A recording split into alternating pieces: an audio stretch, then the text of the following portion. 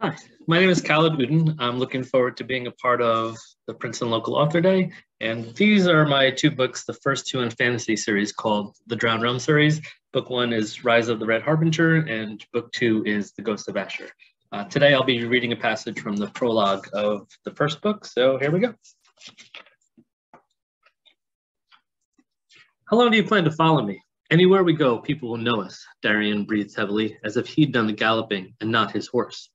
Anywhere you attack me, people will know what you did and will hate you for it. And what will you do then? Kill the rest of the world? We're like brothers, Jamash, brothers. You've already killed Lionel and Abram.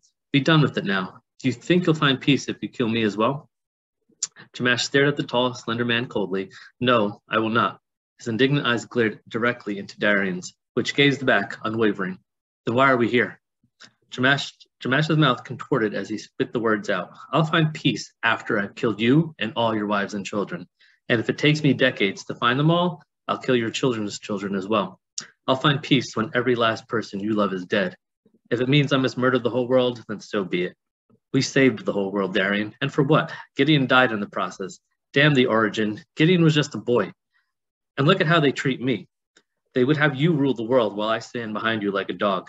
Women throw themselves at you, and the only one that I love, you have to steal her from me, too. You have a dozen wives, and that's not enough. For the last time, Jamash, there's nothing between me and your wife. I'm married to her sister for the love of origin.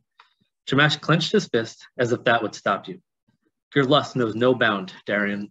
Don't you dare speak of brotherhood. You bask in the adoration of the world and believe every last word of praise they heap on your shoulders. If you could turn those words into a crown, you would, but you're no king. Come now, Jamash. You know as well as I do that I'd never accepted the offer to become king. The last thing this world needs is one man making the decisions for all humanity. If I were to become king, the Origin would likely have to select 5 new harbingers to save the world from me. Mankind is good now. I'm content to leave it at that. Go back to your wife, have children, let yourself grow old. I have no intentions of staying immortal. Let us become old men together while our children grow up inseparably. Darian labored in his breathing and looked tired. Too tired for any reason to be justified. It's not too late, old friend. We can still have what we once did. Believe me, Shut up. What are you doing? What scheme are you hatching? I know you're lying to me, and why, by the cursed rings, are you laboring so? You rode all this way on a horse, and yet you look more tired than your beast. Why are you trying to stall? As he looked around at the horizon, Jamash knew it was too late.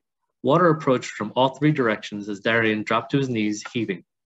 Jamash realized his mistake too late. His anger at Darian had clouded his ability to see what the Harbinger was truly doing. He spat and then growled at the man he once called a brother. You filthy coward. You led me all the way out here to drown me. Do you expect me to beg you to stop? Do you really think I'm going to cry and whine for you to spare me? Darian looked up and glared at him through sweat-glazed hair. I expect nothing, brother. I didn't bring you here to kill you. I don't have it in me to do such a thing. Perhaps that's your problem. You think too little of the people who love you.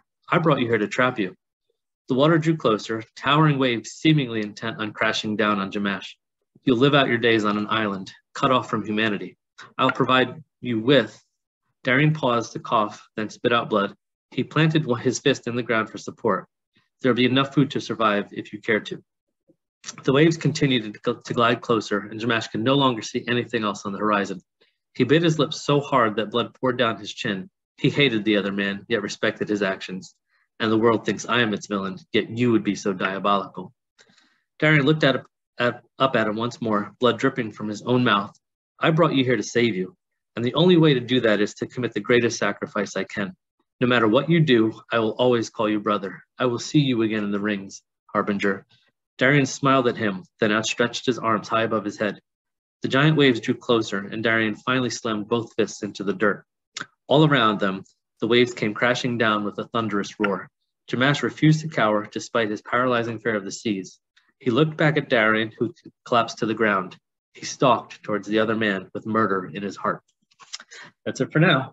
Thanks, and hope to see you soon.